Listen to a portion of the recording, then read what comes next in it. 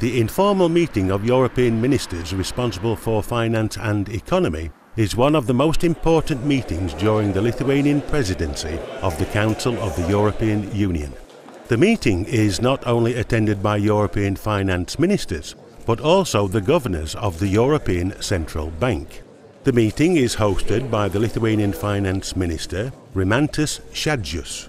The global financial crisis which distressed everyone, banks, enterprises, and every single citizen of the European Union, forces the governing institutions to search for methods to evade such crises in the future. European financial system, since the crisis has changed quite a lot, because indeed there has been a lot of deleveraging of the banking sector in particular, and some increase also in the importance of the bond market to finance big firms.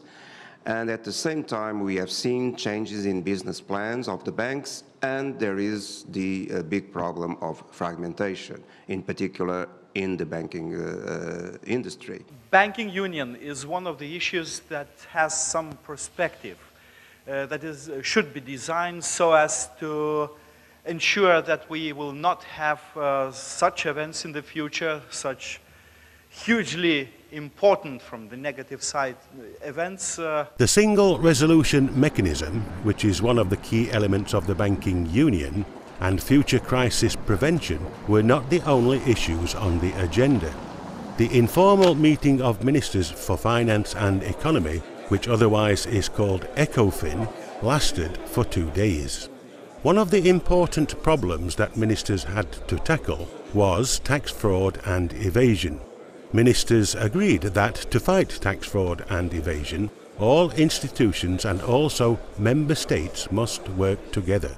Just over a week ago, the G20 leaders committed to making the automatic exchange of information the global standard in taxation.